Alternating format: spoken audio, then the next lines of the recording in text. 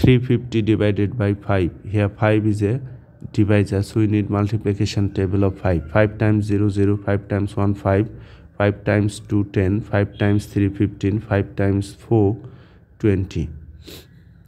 Okay, to find out the multiplication table of 5, just add 5 with the previous step. 0 plus 5 5, 5 plus 5 10, 10 plus 5 15, 15 plus 5 20, 20 plus 5 25.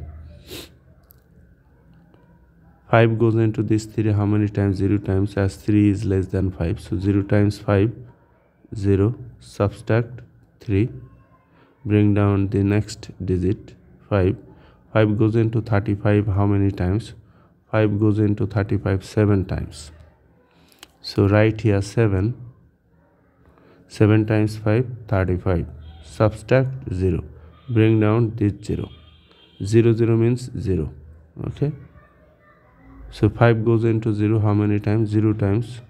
0 times 5 0, subtract 0. As our remainder is 0 and there is no 1 in the dividend, so we can say that 0 7 0, that is 70, that is 70 is our answer.